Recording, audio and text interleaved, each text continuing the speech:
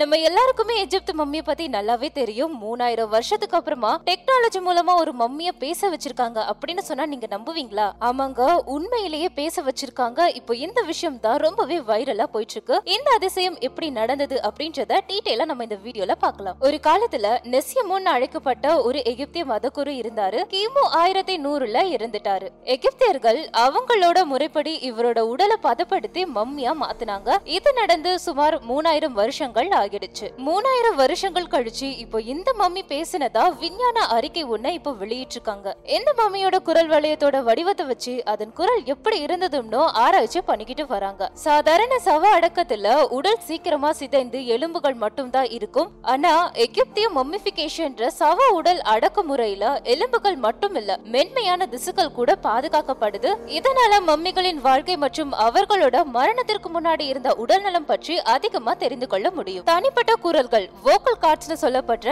நாசி குழாயை மட்டும் வச்சு கன்ஃபார்ம் பண்ண முடியாது. அது நபருக்கு நபர் மாறுபடும். ஆனா குரல் வழியின் வடிவத்தாலும் வாய், தொண்டை மற்றும் நாசி குழி ஆகியவற்றில் வடிவத்தாலும் கன்ஃபார்ம் செய்யப்படுது. அவை ஒளிகளுக்கு ஒருவித எதிரொலி மற்றும் பெருக்க அறைகளாக செயல்படுகின்றன. எலும்பு கோடுகள் இந்த மென்மையான திசுக்களை தக்க வைக்காது. ஆனா மம்மி முறையில அதை இருக்கும். ஒரு குரலை இனப்பெருக்கம் செய்ய மம்மி இடப்பட்ட குரல் வழியா பயன்படுத்த முடியுமான்னு தீர்மானிக்க டி.எம். ஹோவர்ட் தலைமையிலான குழு உலகின் சிறந்த மம்மிகளின் ஒன்றான நெஸ்யமுன் பக்கம் திரும்பினாங்க.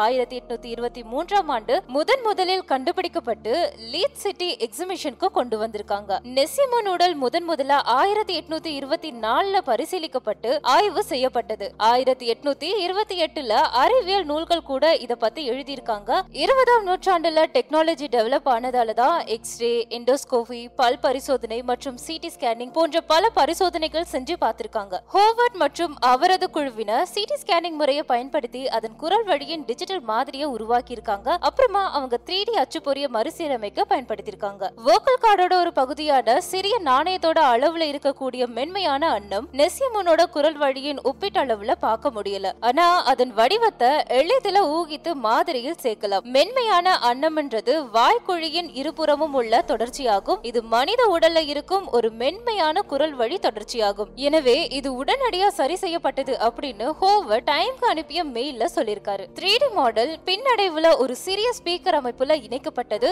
இது ஒரு குரல் பாதை உறுப்பு எனப்படும் ஒரு சாதனத்துடன் இணைக்கப்பட்டுள்ளது. இது மனித பேச்சின் வரம்புல ஒரு ஒலி சமிக்ஞையை உருவாக்கும். இது ஒரு விசைப்பலகை அல்லது ஜாய்ஸ்டிக் மூலம் கட்டுப்படுத்தப்படுகிறது. இந்த தொழில்நுட்பத்தை பயன்படுத்தி ஆராய்ச்சியாளர்கள் நெஸ்யமுனை கொஞ்சம் பேச வச்சிருக்காங்க. ஒரு காலத்துல தனது அன்றாட சடங்குகளை பாடிய பூசாரி இப்போ ஒரு உயிரெழுத்து ஒலியை மட்டும் உருவாக்கி இருக்காரு.